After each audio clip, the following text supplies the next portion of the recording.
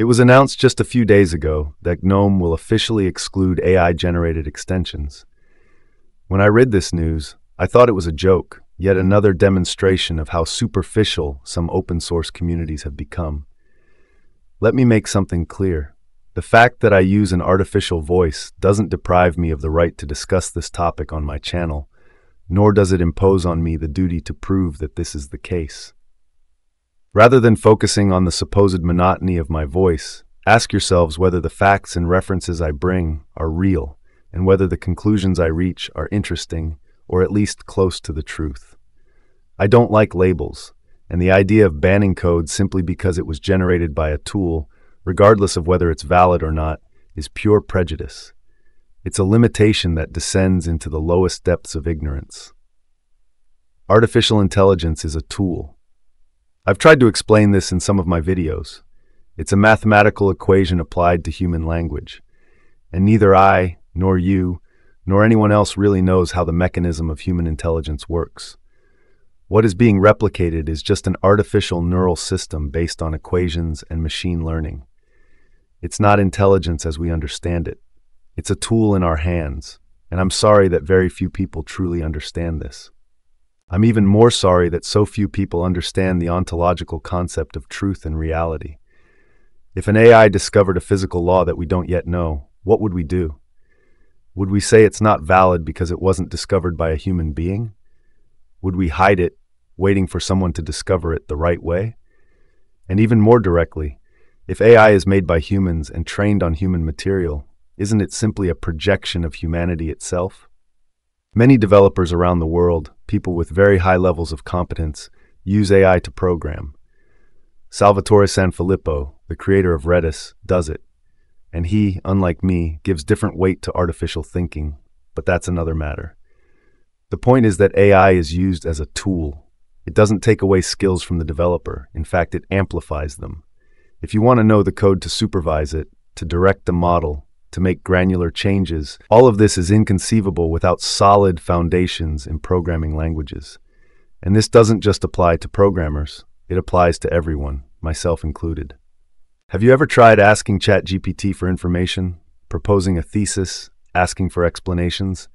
Everything is projected onto us, onto what we ask and how we formulate it. And the information that comes out is often weak, incongruous, sometimes completely invented. When I wrote my video about the history of the C language, I consulted with Claude from Anthropic to gather information. The result? An enormous amount of facts invented from scratch. Names, links, events, all false, non-existent. If I hadn't had other sources, if I hadn't used other tools, I would have written complete bullshit. And excuse me, when you make videos watched by even 100,000 people for a competent critical audience, and I like this, there's no room for uncritical use of AI. All this preamble connects to a piece of news that's going almost unnoticed. Because here on YouTube, we're all holed up in smoke, in labels, in religious wars, while serious things are rarely discussed. Let's get to the point. At a recent open-source meeting held in Japan, interesting details emerged about the use of artificial intelligence within the Linux kernel. And you know what? This is already happening. And at first glance, it's happening in a very intelligent way. AI is already integrated into what we might call thankless jobs to combat maintainer burnout in the face of ever-increasing volumes of patches. In 2024 alone, approximately 75,314 commits were recorded in the Linux kernel, and today the overall source code has exceeded 40 million total lines. It's an enormous workload. Sasha Levin has pioneered this approach through two main tools. The first is AutoCell for backporting. AutoCell, in its most recent evolution, is not a system that makes decisions in place of humans. It's a tool that works on the semantics of code. It uses embeddings to represent commits as conceptual entities, analyzing not only the code itself, but also the commit messages and the context in which those changes occur. At this point, multiple language models come into play, which don't operate authoritatively, but provide independent evaluations, a sort of voting system. These models don't decide what enters the kernel.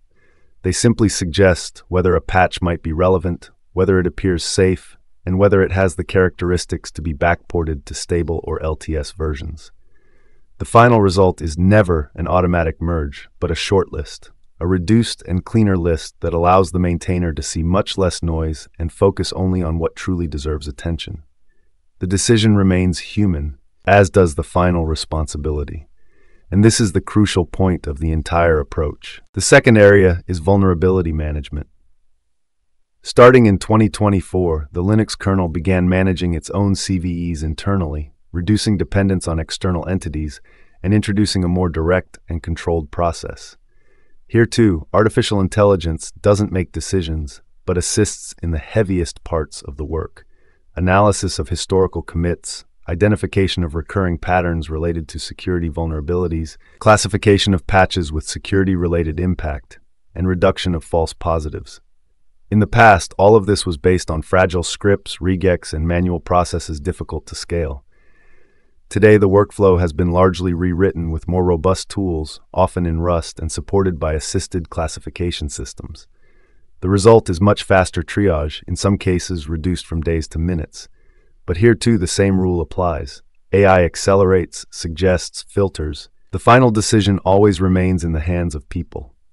These tools reduce triage time from days to minutes, as noted by maintainers like Shua Khan, improving productivity without replacing human judgment. There are also concrete examples of AI-generated contributions. Practical demonstrations show both the strengths and pitfalls of these tools. The hash table patch in Linux 6.15 was AI-generated by Levin, including changelog and tests.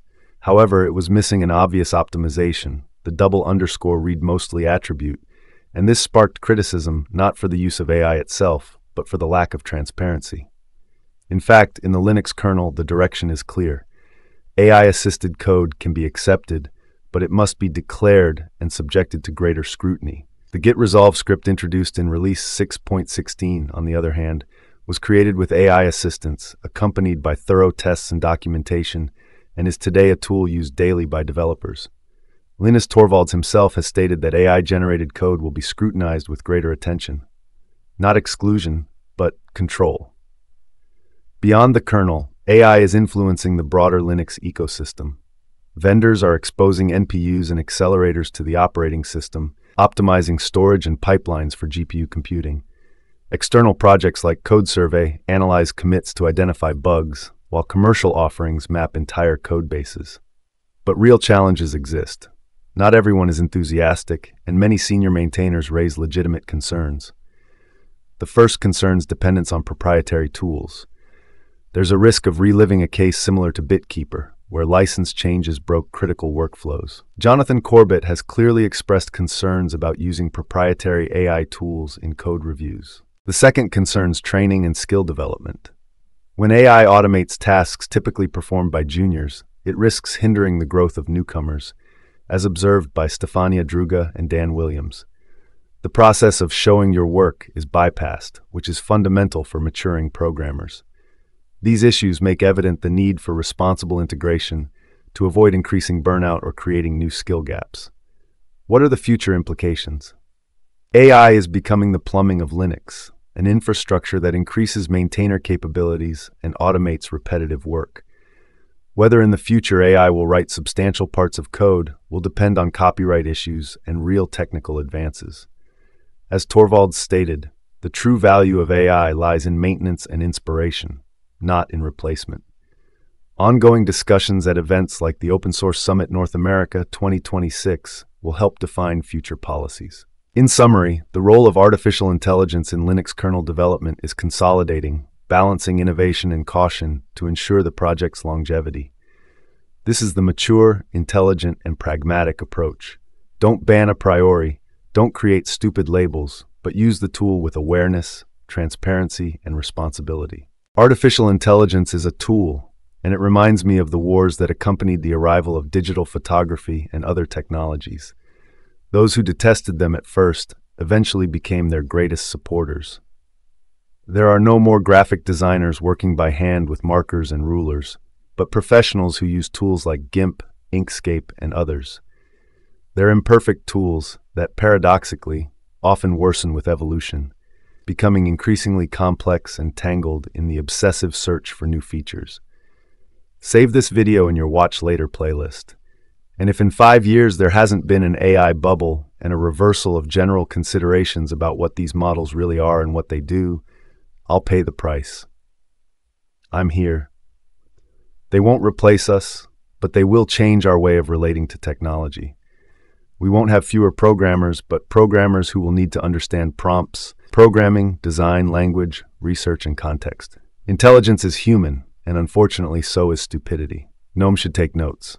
See you in 5 years.